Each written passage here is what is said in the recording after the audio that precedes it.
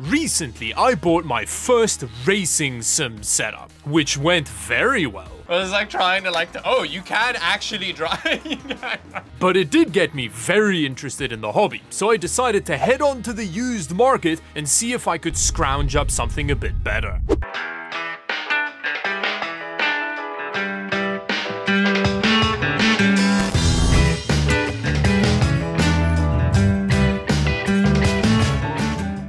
Now, before we have a look at the used racing sim market, I want to briefly walk you through sim racing wheel-based technology, which sounds really boring, but it actually isn't, and according to a bunch of Garys online, makes a really big difference. There are 3 ways in which racing sim wheelbases connect the steering wheel to the motor that drives the feedback. And as far as I can tell, these 3 methods exist in a distinct hierarchy of goodness. At the bottom of this hierarchy, we have gear-based systems, which, as the name suggests, connects the steering wheel to the motor using gears. Now, according to enthusiasts, the problem with this method is that it's very bad at reproducing smooth steering action. You can really feel the notchiness in the gears, which means it can't reproduce detailed feedback, making it the loser tier drive tech. Now, as far as I can tell, most budget wheels use this technology, including the Amazon one we tried before, and most of the very common Logitech racing wheels. And people seem to like that Logitech wheel quite a lot, so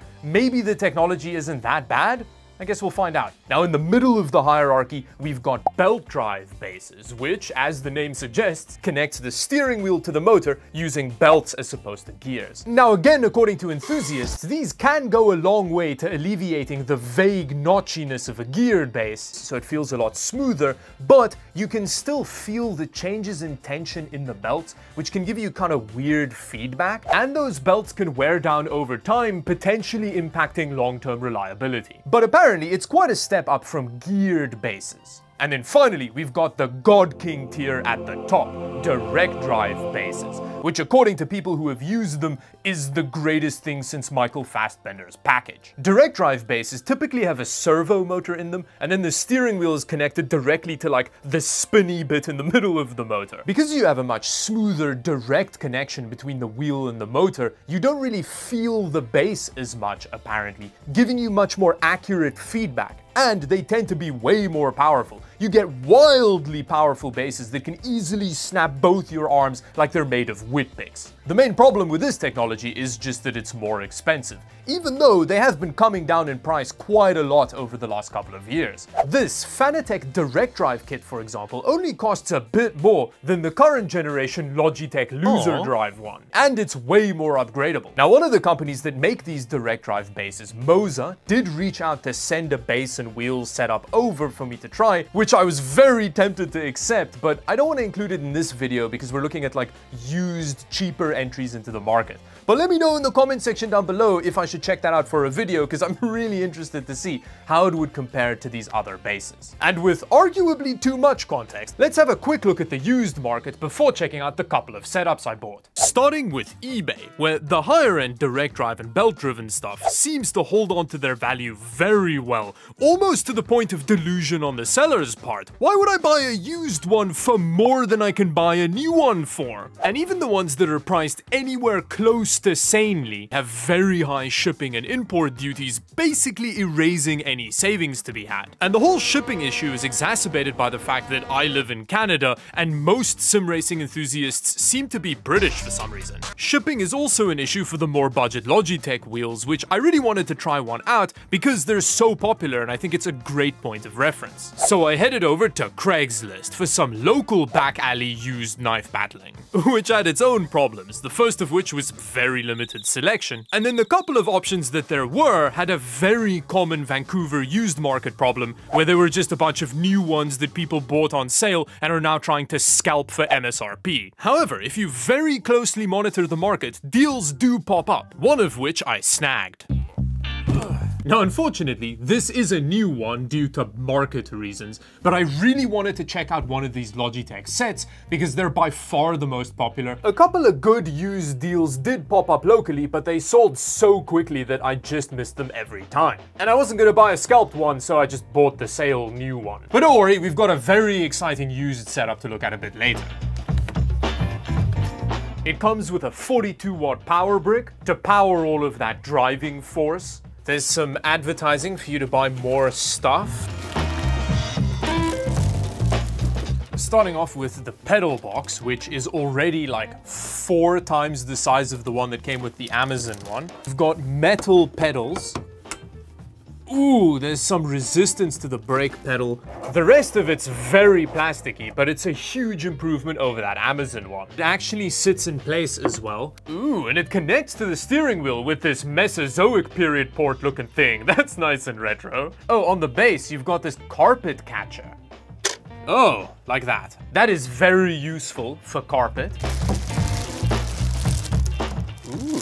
The steering wheel is wrapped in real leather, which feels quite nice. The wheel's kind of small compared to a real steering wheel, which despite the nicer materials still makes it feel like a toy. On the note of toy, the button placement on the inside of the wheel is nice and ergonomic. We've got some nice, if sharp feeling metal paddle shifters, but unfortunately this Logitech one doesn't have that awesome included sequential gear changer, which is a real shame. I need to be more aggressive with the shifts to really get the speed up. But you can get a shifter add-on for this one, which I'm not entirely sure if it works as a sequential gear lever. All in all, with this Logitech set, all of the touch points have really high quality materials on them, and then everything that you don't normally touch is super plasticky, but it does feel like something that should hold up well used. And from what I've read online, these Logitech wheels are more reliable than a wood-burning stove. And it even comes with table clamps, not suckers like the Amazon one, so we may be able to use it without having to duct tape it to the table.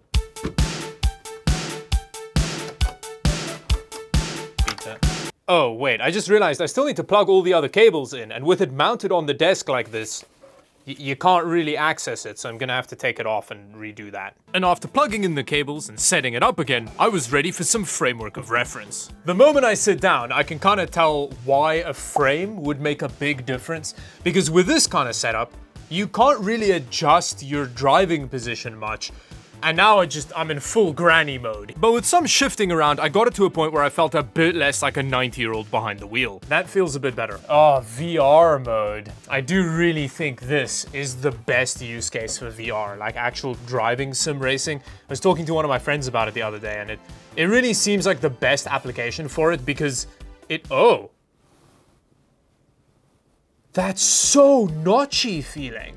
It's like But before I could crush some sick gravel or whatever, I had to download some drivers and calibrate the wheel. Oh. Oh. Whoa, there's so... Oh, drift. Oh, there's so little feedback, what?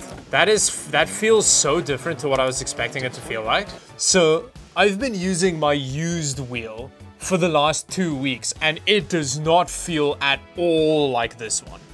I wonder to what extent the game has to do with it. I then spent ages playing around with settings to get the driving feel to make sense to me, and maybe also make it feel a bit less like the world's limpest handshake. But if anything, I just kept making it worse.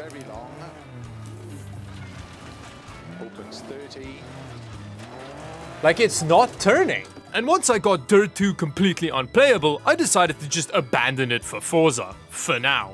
Okay, let's give it a try, because with the other wheel, which we're going to look at in a little bit, Forza worked perfectly, pretty much straight out of the box. And then as some kind of karma, I guess, Forza's screen capture just stopped working the moment I started driving. So with my apologies, please imagine some amazing gameplay over the next little bit. Oh, yeah, okay, there we go. This feels way better. But then the force feedback kicked in. Whoa.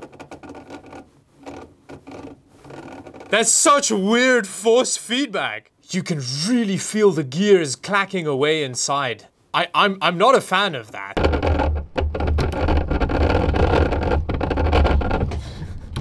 Because it feels so simulated. Even on its lowest setting, the force feedback on this wheel in Forza feels really unnatural, because you have similar limp steering feel as in Dirt Rally 2 underneath, and then the intense rumble feels like a separate thing just thrown over top to feel cool or whatever, but if anything, it just distracts from the little bit of usable feedback the steering wheel gives you. but it's still so much better than using a controller. It's like one of the most fun things you can do on a computer. And on that note, let's have a look at the very exciting used setup I bought.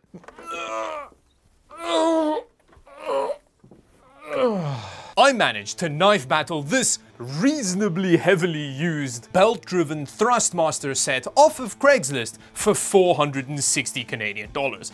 That includes the frame and a Formula 1 style wheel, so you can be real sweaty or cosplay as a Tesla owner. Now, I'm actually not a huge fan of the Formula 1 style wheel, because like I said, rally is the best racing sim genre, and that's very much not a racing wheel. I prefer like a round one. Anyway, to put the price into perspective, that Logitech one we were looking at earlier, new, not on sale, sells for 400 Canadian dollars. With tax and stuff, that's a very similar amount to this one. And again, it even comes with the frame. Now to set it up, you just gotta pull that out, and then there you go. Starting off with the wheel, it's made of metal over here, and then we've got Alcantara on the grips, which is the raciest material, but I think it's a really stupid material to have on touch points because it becomes disgusting the moment you look at it funny, and you can see that these are quite heavily worn, but they still feel decent. The paddle shifters, on the other hand, listen to that. Now the base is a Thrustmaster TX servo base, which supports Xbox and PC. And like I said, it's a belt-driven base with pretty brutal build quality, but you don't really interact with that bit, so I guess that's fine. The pedals are a decent improvement over the Logitech ones. You've got much better pedal feel and actual resistance in the throttle pedal, and you still get metal caps, but the rest of it is quite plasticky. So heavy. And with no calibration and setting changes, I jumped straight back into Forza, where I still didn't realize that the screen capture wasn't working. Oh, just the difference between the pedals and the shifters. Because the belt system does both the steering and the feedback, you can tell what the car's front wheels are doing a lot more than with the Logitech one. Like, the feedback is way more subtle than the Logitech, but it's so much more realistic. Oh, this is so much better.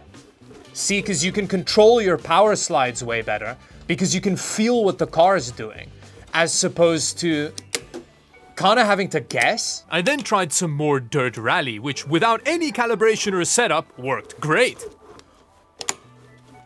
It's so much better. Now I just needed to learn how to do rally, because I don't know the track at all, and I don't know how to follow pace notes. Now that I knew what to look for, I went back to the Logitech base and set up some Logitech profiles with it and reduced the throttle sensitivity, which made it a lot more usable. Dirt Rally 2 was a lot less gratuitous with how it used the rumble than Forza was, which meant it translated the feeling of the car through the Logitech steering wheel way better than Forza did. Although even in Dirt Rally, when compared to the Thrustmaster wheel, the Logitech set feels a lot more numb and less detailed.